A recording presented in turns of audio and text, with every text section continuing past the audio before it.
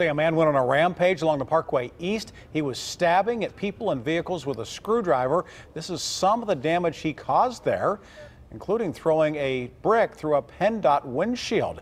There are also a lot of threats being made to police. We were there as he was arrested. It's video you see only on KDKA. Lisa Washington joins us now live with more, including new information released overnight by state police. Lisa?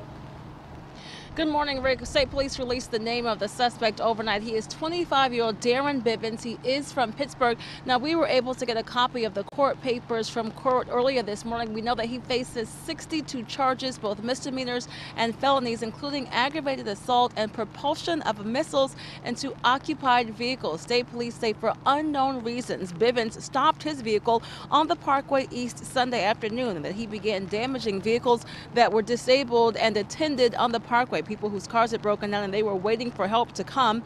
Police say Bivens used a bicycle frame that he took from one of those cars and a screwdriver to damage the vehicles. They say he tried to stab several people with a screwdriver and threatened them.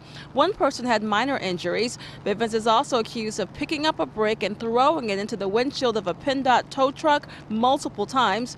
KDKA was there when state police took him into custody. The witnesses talked to us and described his behavior.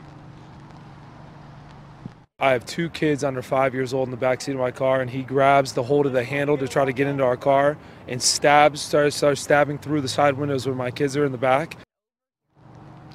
In all, there were 11 victims in this case and 5 vehicles that were damaged. State police say that Bivens made specific threats to shoot and kill Pittsburgh police, state police, even PennDOT employees. He's being held here at the Allegheny County Jail. We're reporting live this morning. I'm Lisa Washington, KDKA-TV Morning News.